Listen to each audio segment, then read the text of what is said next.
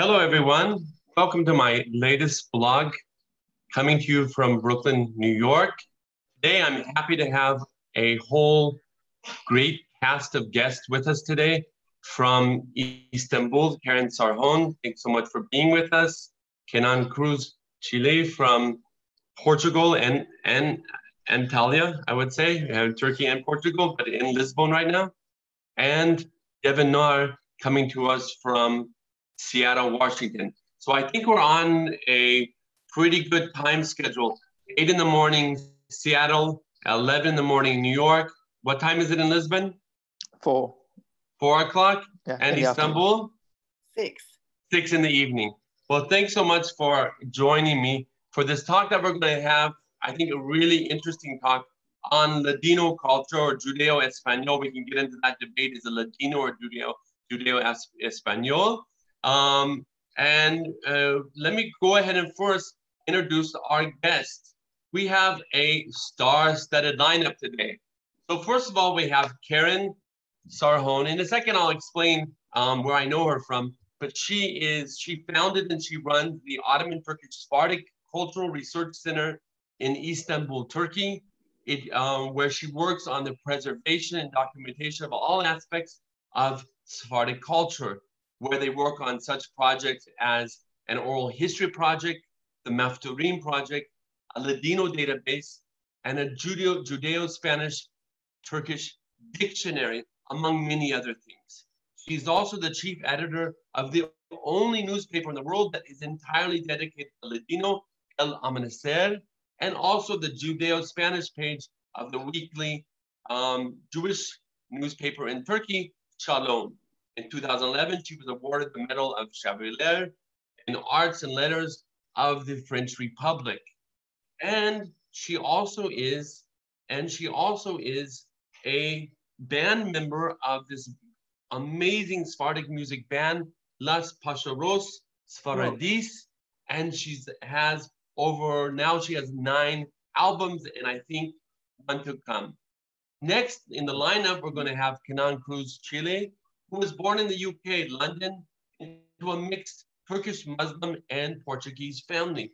He grew up in Turkey, finished his BA in International Studies at Leiden University in the Netherlands, quite international as we see.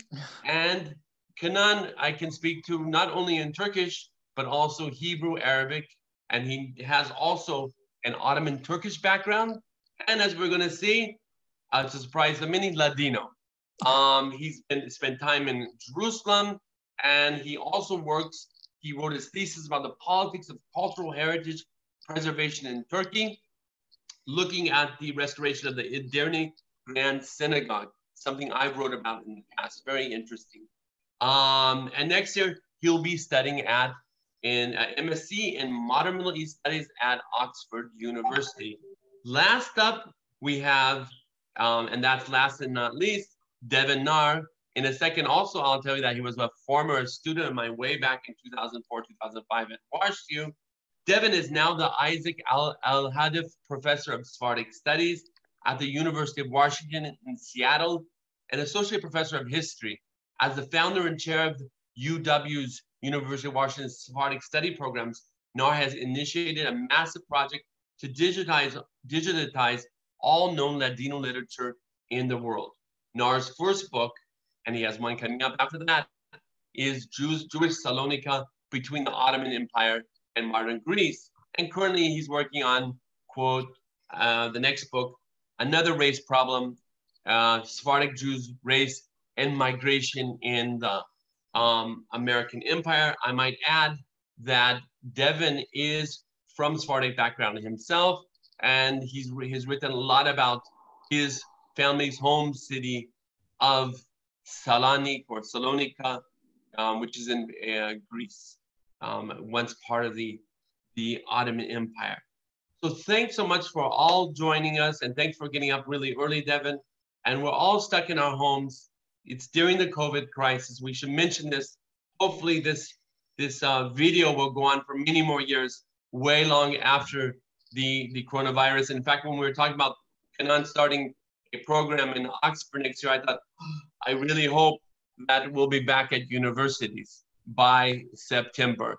So let's all keep our fingers crossed. Let's also wish all those that are suffering these times, difficulties. I know people, my students in Brooklyn College has lost people in the Jewish community and other, of course, Turkish people. It's hit Turkey hard, hitting Portugal, and it's also hit Washington hard. Washington was one of the first places among all these places that it was hit hard. So wishing everyone a recovery in these very hard times, and my condolences to the people that have lost people. Okay, Karen, let me start by this. I did a few study abroad programs, and on the study abroad programs, I like to bring them to different places. I brought them to Agos, the Armenian newspaper, the LGBT Center, different places. I always brought them to the Sephardic Center because I want them to hear voices that they don't usually hear. And what we're going to find out is that Karen also has a beautiful voice, and they got to hear that also.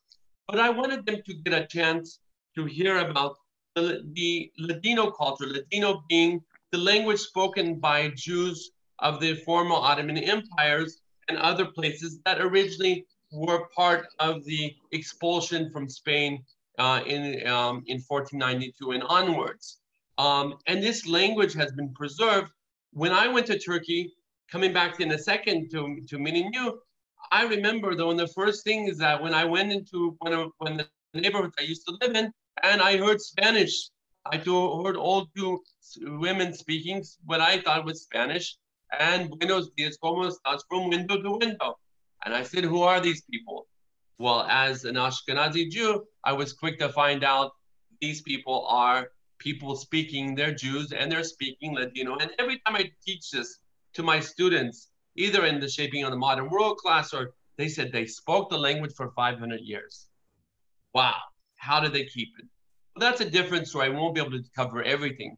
But I bring my students to Karen, and she was always such a joy to bring the students to. They loved her.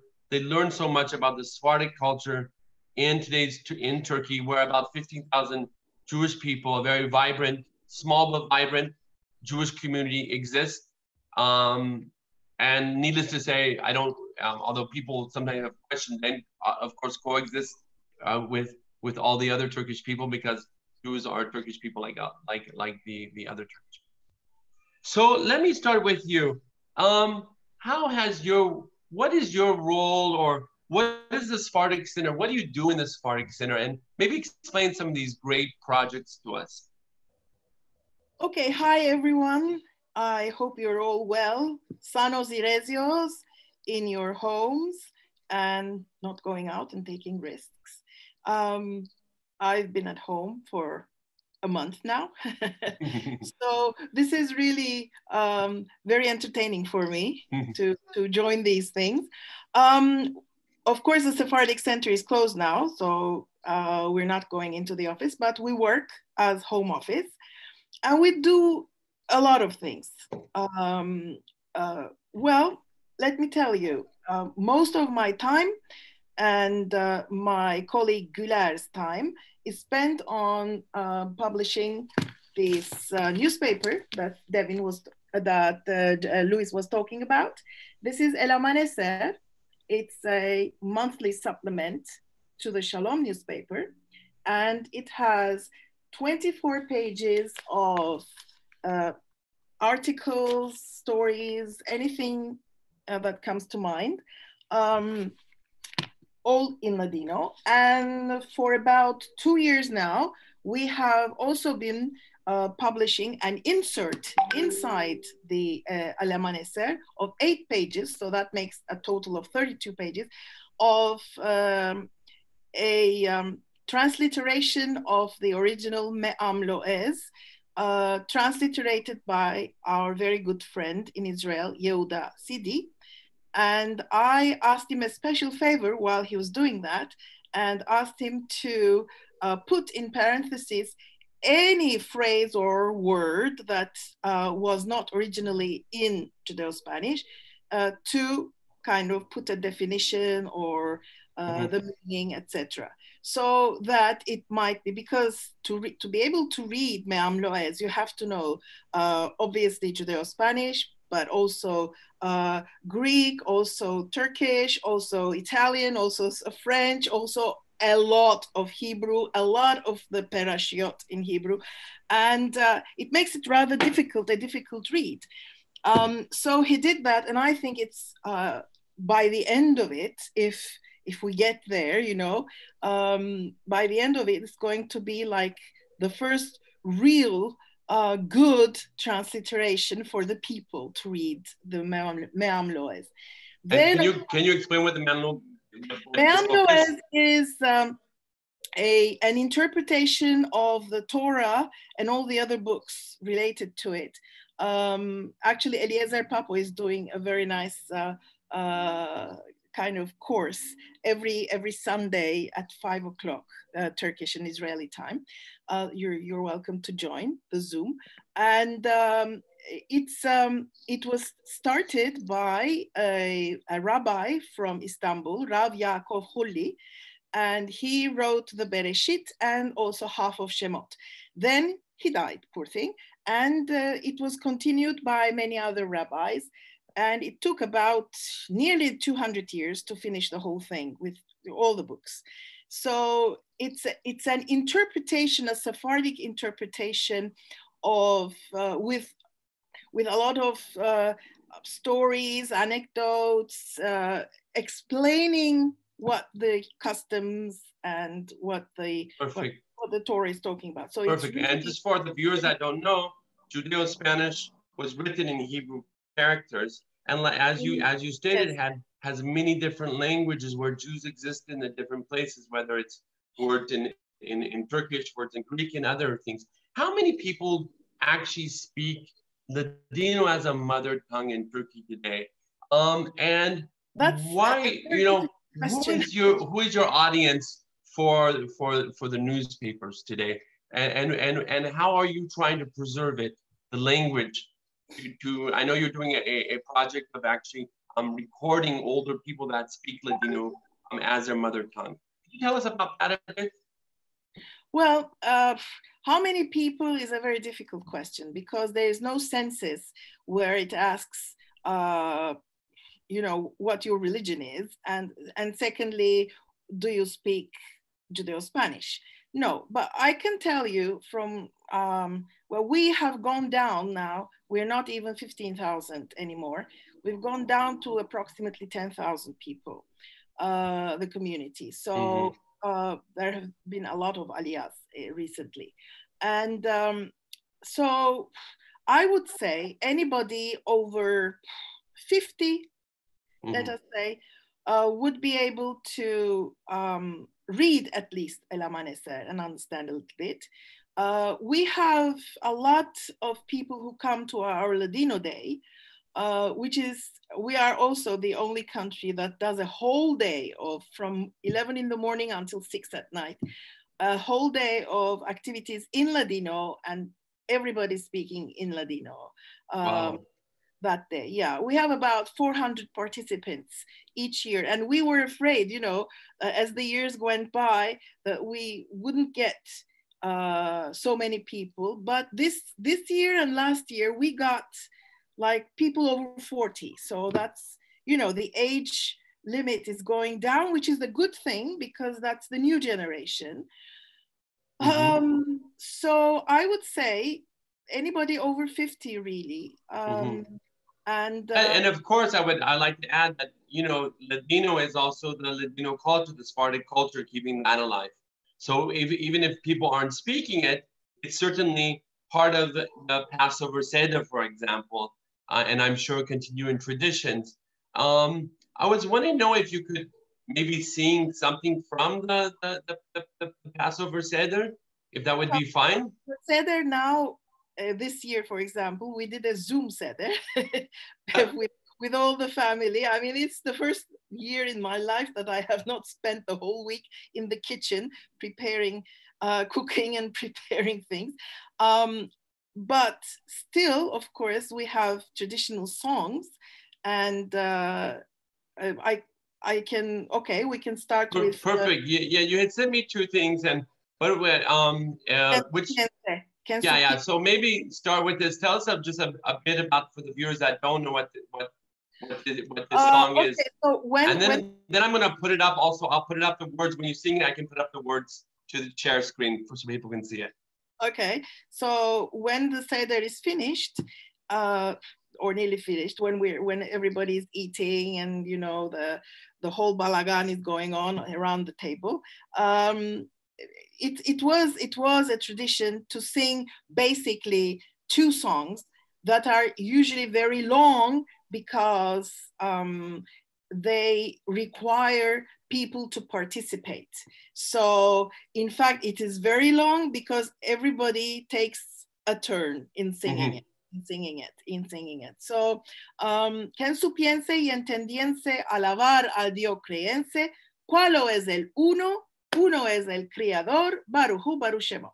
That's how it starts, and it's I like that song because it's really nice, and it kind of gives voice to most of the traditions that we have about with numbers and things. So you want to sing some of it? Yeah, sure. Yeah, perfect. Put up the words and I'll start the song. Okay, so I'm gonna put share screen. Just bear with me for a second. And we're going to, here we go. So please, okay. Let's hear some. No, that's the wrong one. Oh. No. Okay. You put it right. Sorry. Oh, no problem. No problem. That's coming from me?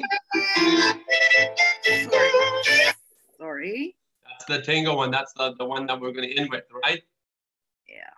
Perfect.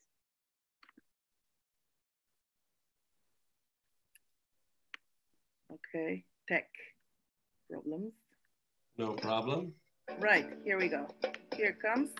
Okay, perfect. En su piense y entreguense, alabar a Dios, créense,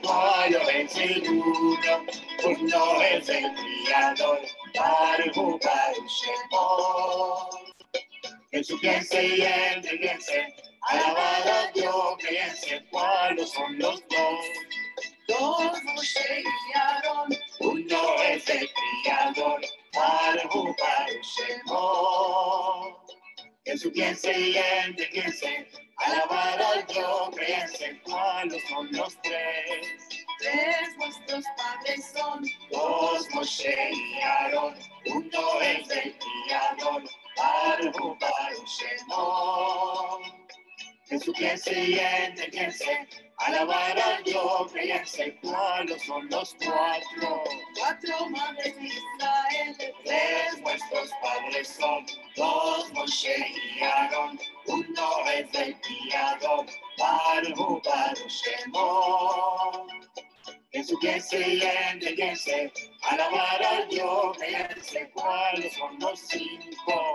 Cinco libros de la ley, cuatro madres de Israel, tres vuestros padres son, dos Moshe y Aarón, uno es el Criador, Baruch Baruch Shemo. Perfect. No, it's not finished. Oh. Zimra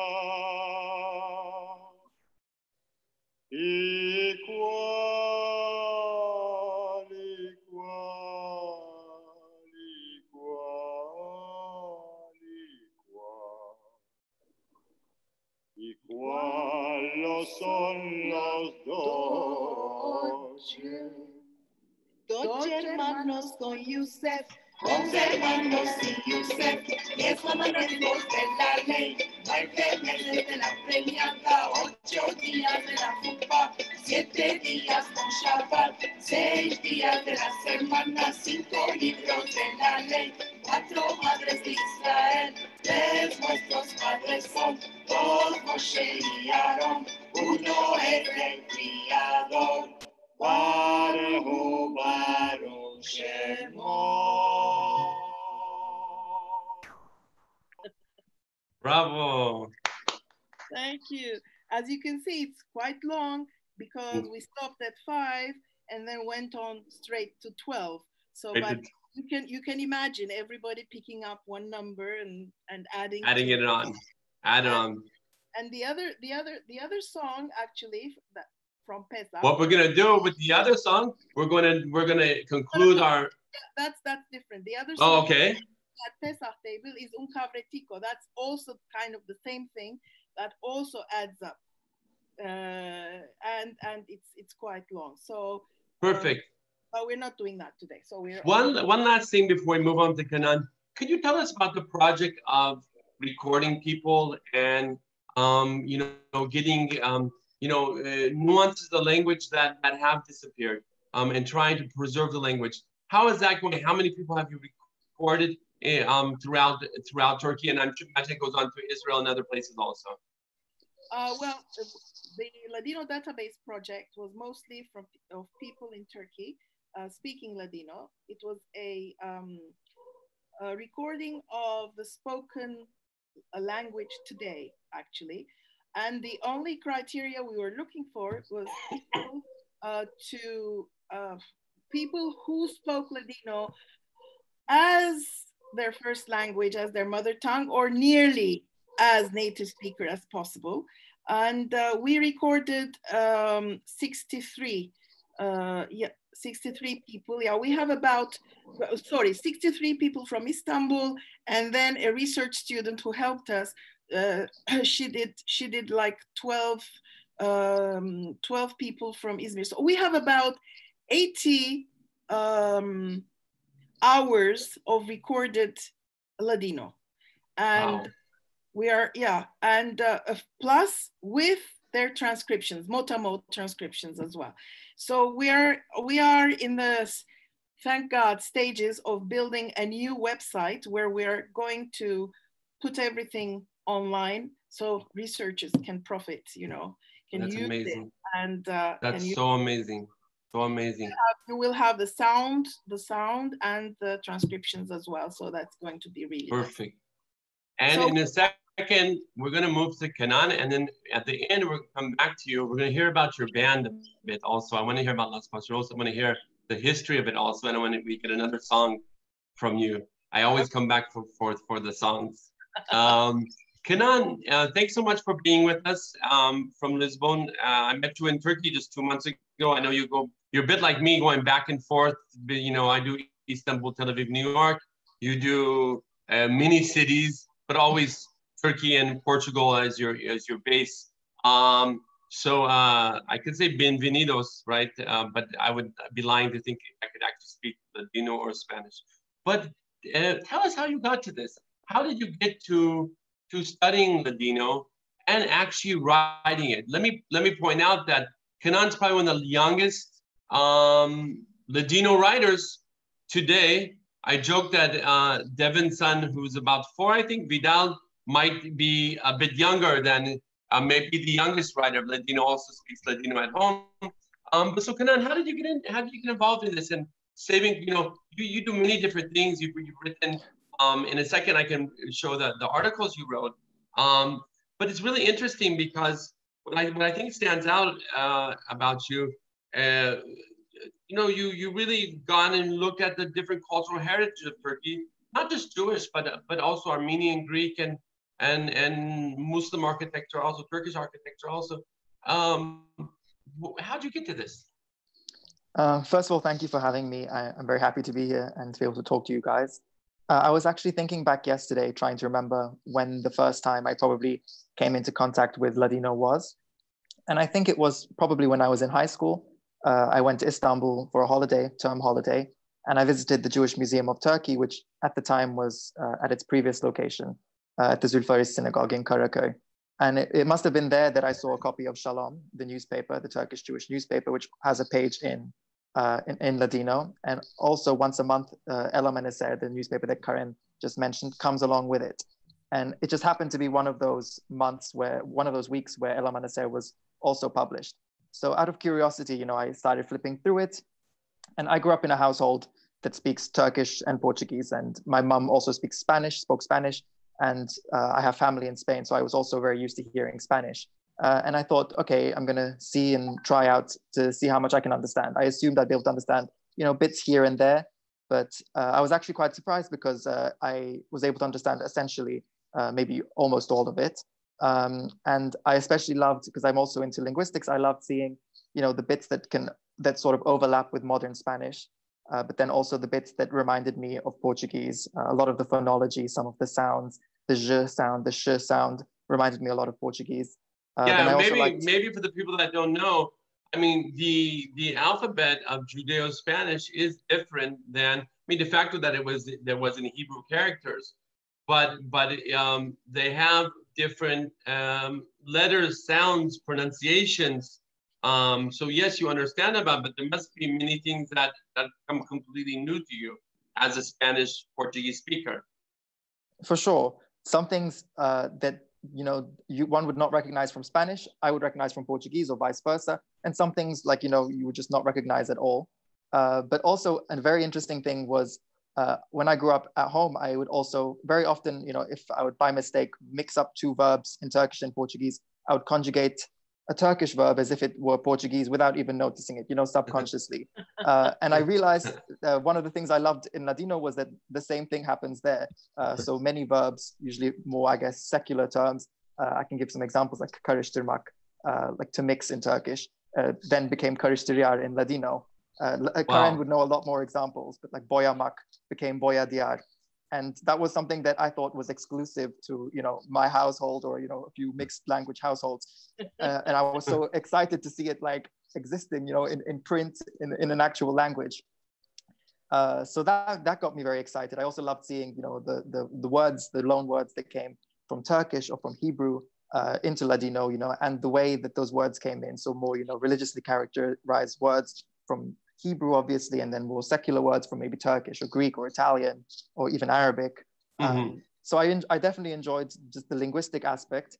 And then later on, from that moment onwards, I think it was more of an unconscious decision to every once in a while, maybe once a month, maybe more often, less often, read an article either in Shalom or in El Amanecer. And I became accustomed to reading it. And eventually, I started, when I started writing my thesis a year ago, I was doing a lot of research that involved a lot of Ladino or that referenced a lot of Ladino. So at that point, I also decided to start listening to some more music and a lot of Karen's music, actually, Los Pacheros Sephardis. They even have a concert with Sezen Aksu, which was very astounding to me. And I just loved hearing the songs and the similarities between the cultural elements that reminded me of both of my homes in Turkey and Portugal. And eventually, after graduation, I decided to take a gap year and I had lots of spare time on my hands. And I said to myself, I've been reading these articles for a long time. Maybe it's about time I try my luck at writing something. So I sat across the computer and I did my best and I sent it in on a whim. And then a few days later, Karen actually contacted me and she let me know that it was going to be published, which for me was obviously incredibly exciting. But what I did then was compare the version that I had sent in with the version that was to be published. And I went back and sort of looked at what the mistakes I made were orthographically or lexically. And then I tried to make a mental note to not repeat those mistakes. And then the best way to practice, seeing as I don't have much contact with any Ladino speakers, was to write again. So I continued writing. I tried to write once a week or more often, less often. And since then, I think my first article got published in December. Since then, I've had a few more articles published, but it's been a very exciting journey because just in those 5 months, I feel that I've definitely learned a lot of words and a lot more about Sephardic culture in Turkey just by not only reading but also participating by writing in for Shalom and for El Amanecer. In fact, I'm going to bring up one of your articles. Right here. Here's you can see that, correct? Yeah. Yeah. This is about one of Kenan's articles about an abandoned synagogue in Galata, which I had never known about. And what I think is so fascinating about your work is that you are bringing not just the Ladino, but you're bringing the history of Turkish Jews and Ottoman Jews into your own mainstream with Twitter and bringing this out. Because let me say that his articles have been published also in other places in English and in Turkish and in that. So I think it's absolutely fascinating. Let's quickly move to. I wanted to say something that's very fun about Turkish. Turkish words also. I just love, and I heard, Devin, when you talk to your son, you say "Ke haber," right? How's it going? Like the "Ne haber," "Naber" in Turkish. So, and it's actually "Haber" from Arabic, which is headline, but it's a Turkish word "haber." So that's a normal word that's in Ladino. Now that maybe bring it over to Devin quickly. And if you say "Ke haber," that's how they were saying it in Salonik also. Did the Jews from Salonik, did they speak Greek, or did they just speak Ottoman or Turkish and Ladino, or Ladino as their mother tongue and Turkish? And maybe from there you can tell us what you're doing at University of Washington. You've really developed a program. I mean, since I met Devin when he was a senior at WashU. He was my student in my modern Turkey class. We only had 5-6 people in there, and I was lucky to have met him, and we had a really fun class. I'm still in contact with many of the people in that class. It was a really enjoyable. The first time I was teaching in the United States, modern Turkey, so I was very excited. It was 2005 was such a year also. I mean, things were really, I would say, looking up then. So tell us a little about what's a bit different than the Saloniki Jews in comparison to Istanbul, and what you're doing at a few minutes of what you're doing at University of Washington, not WashU, University of Washington. Yeah. Great. Well, thank you, Louis. It's really a pleasure to join you and your other guests. I'm very happy to be here, and your class was very influential. I mean, obviously, it helped set me on my trajectory. So I'm very grateful for that you did a good job with that first class. Let's just say that. Although you made us watch At, and it was very depressing. Yeah, it's called a movie called The Horse. Few people have seen it. Yeah. It's probably one of the most depressing films ever. They even say in Turkish, Türk film gibi, right?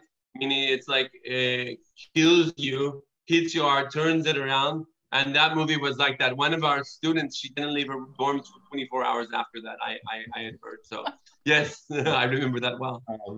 In terms of Salonika, I mean, yeah, it sort of depends on when we're talking and sort of which classes we're speaking about. But I think generally, Jews in Salonika, their primary language was what we call Ladino. I mean, oftentimes there you can see references to being called Judaismo or Judeo or Espanol or Judeo-Spanish, but that was the language that was spoken. And I found an article from 1900 that said that in one of the Ladino newspapers in Salonika that said a quarter of the Jews spoke Turkish, and really only after the city becomes part of Greece that Jews begin to speak Greek.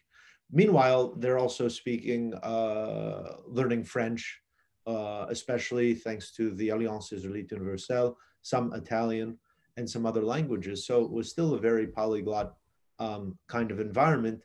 And of course, as you hinted at, the different cities and different regions had their own variations of Ladino. So there are certain expressions and phrases and words that you find in Salonika that you don't necessarily find in Istanbul, or vice versa. So you have that kind of rich dialectology that sort of is on its way out in many ways. But one of them, I mean, I remember my nono, my grandfather from Salonika, and they sometimes preserve this F sound that exists in the some of the Salonican dialects. So sometimes people say fijo rather than ijo, fijo mio, like my boy, my son. Just one small example. But in terms of what we're doing at Seattle, when I arrived there, people in the community, in the Sephardic community, Seattle is home to one of the largest Sephardic communities in the United States of Ottoman origin and of Ladino-speaking origin. And when people found out that I spoke Ladino and was interested in Ladino, they started bringing me their books and their family documents, asking me to interpret them, to translate them. And it was really fascinating and enriching experience. And I wondered what would happen if we tried to systematize the trying to access and to centralize all of these materials. And so we set up a program to invite people to come with their books and documents, postcards, many different kinds of things. And a lot of the people had retained these documents or books over the generations. I mean, people had books in their basements, in their closets, you know, from the 18th century, from 18th century Istanbul, from Salonika, let alone, you know, 19th and 20th century newspapers, magazines. And we wondered, well, this material is not really accessible easily or readily anywhere in the world right now, and certainly not online.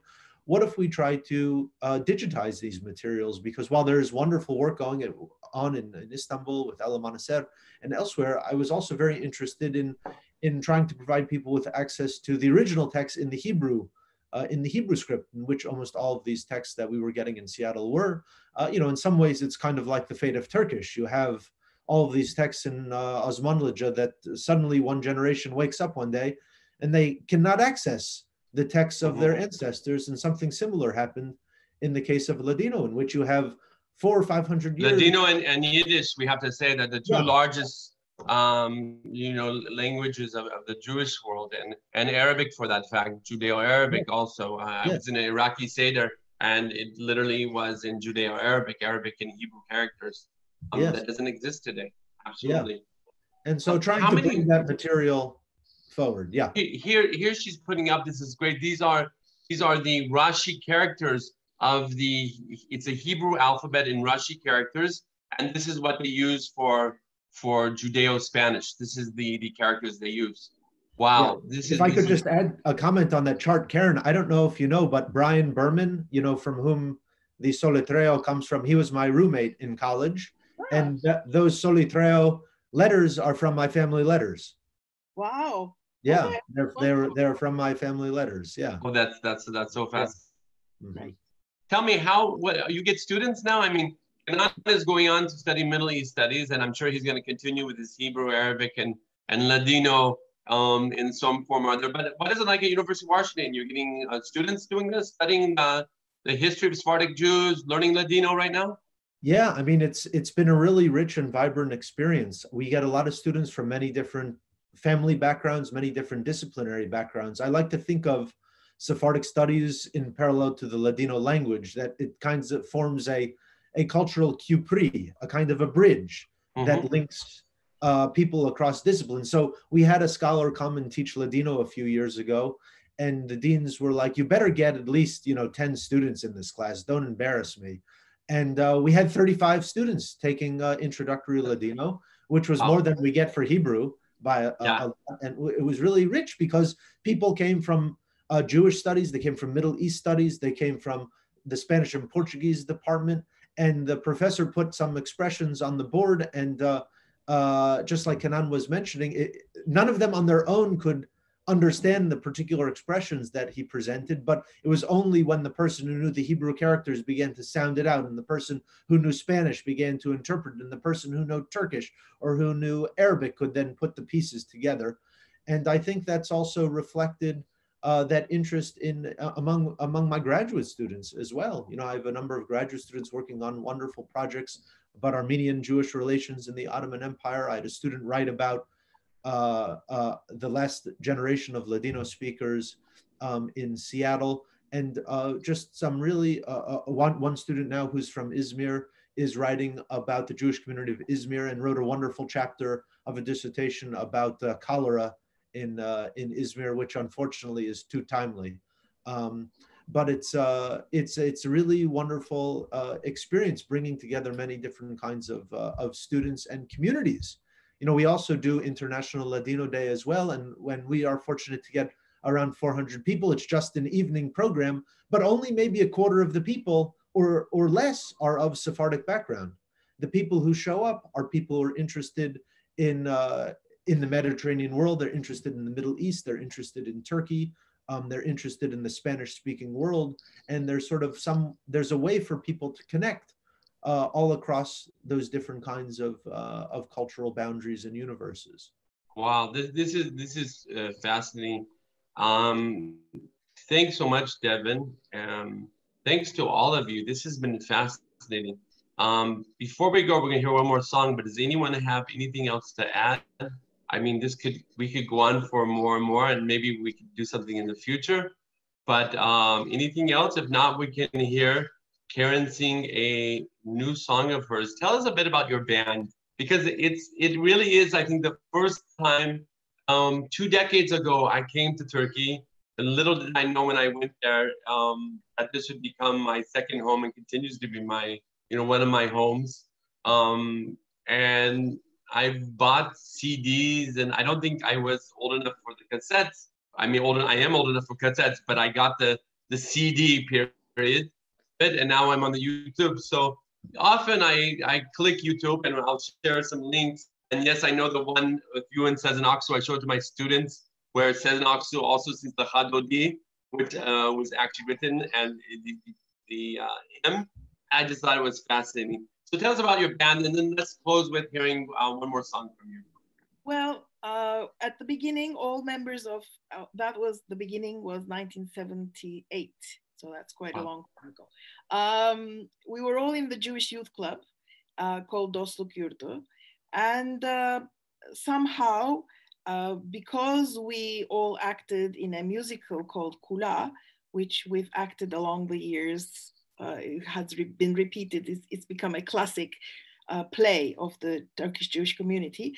We got interested in the music. And at that particular time, there were a lot of Western musicologists, ethnomusicologists from the States, from Europe, from Israel, who came to collect songs, to collect whatever there was left, actually, because that was the time when things kind of were slowly disappearing. So we founded our group, Izzet Bana and I. And then later on, the Hubesh brothers joined.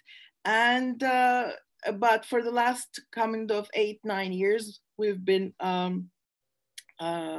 performing with professional musicians. And so Izzet and I have been friends for more than 44 years. Let me give a plug for Izzet. As full of energy as you are. I mean, the two of you together Izzet is just fantastic on stage. I've seen him before on stage also, and full of life. But he's got the patience of a saint, because he's got a children's choir called Estricas de Istanbul, and children of age 8 to 14, and he's got a big choir, and they are very successful, and he teaches them, of course, the songs, and it's wonderful. He also has a women's choir, which requires also a lot of patience. And it's called Ness because, well, it's miracle, because people got interested. Young people, older people, whatever, got interested in the music, and he's teaching them. So then a few years ago, I was in a conference in Brazil, and there my very good friend from Argentina, Liliana Benveniste, sang a variation, a Judeo-Spanish variation of the famous Argentinian tango, Caminito, and she called it Calejica. So then suddenly I thought, wow, I'm sure we have a lot of tangos on our side of the world as well, not just Argentinian tangos. So when I came back, I was all, enthusiastic, and I wrote to all my friends around the world, the musicologists and everything, to see if we had tangos in this part of the world, because I know that in Turkey, tangos were very popular beginning of the last century. And then I received a lot of material. And also, our tradition is that if we like a melody and we would like to make it ours, we write Judeo-Spanish lyrics and it becomes Sephardic. So I wanted the first ever Turkish tango to be on the CD, but of course it had to become Sephardic. So I wrote the lyrics and it got into the CD. And but the song that I'm going to sing now was written by a student of mine, a very, very talented student of mine, Alper Almelek. I wrote the lyrics, and it's called Istanbul Mi Amor. And you can imagine what it's about. It's about my love for Istanbul. But this also is part of the new songs that we also put into the CD. And if you like to hear it, put up the words. It's Perfect. called And CD. I think on this one, we won't put up the words because we like to concentrate on also seeing you sing.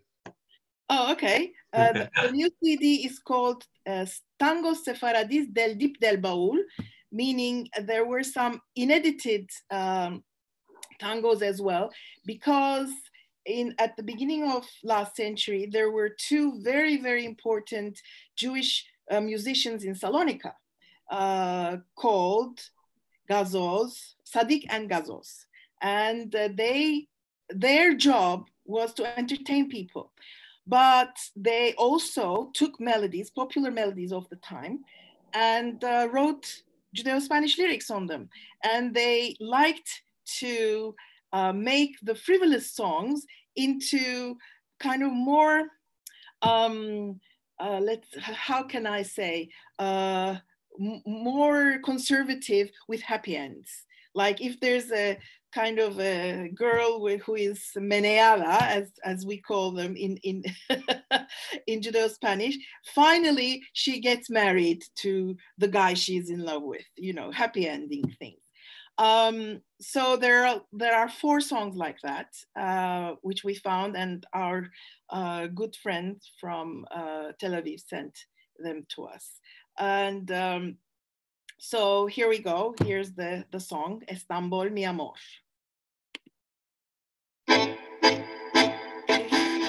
Music.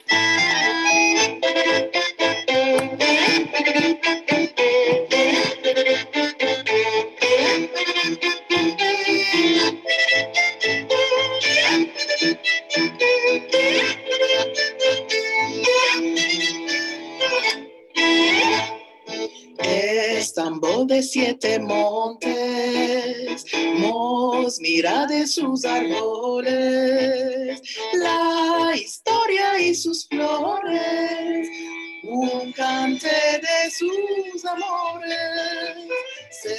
Somos entornados por la mar, no podemos vivir sin nada.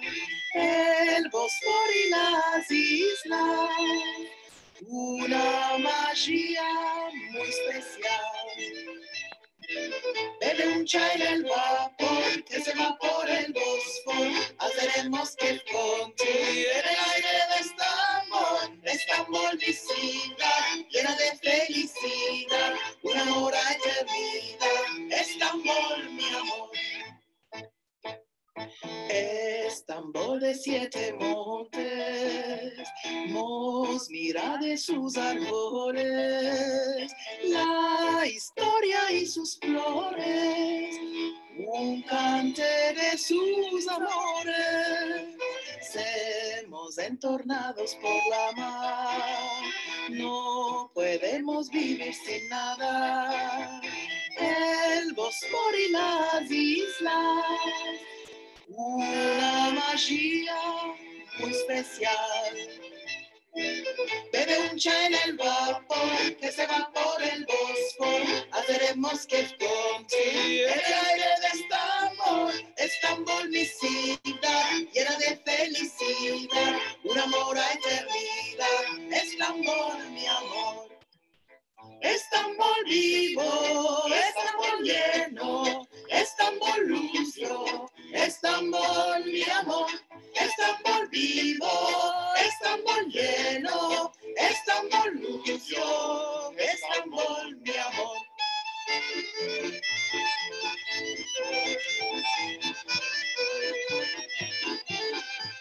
Estambul vivo, Estambul lleno, Estambul lucio, Estambul mi amor. Thank you. That was amazing.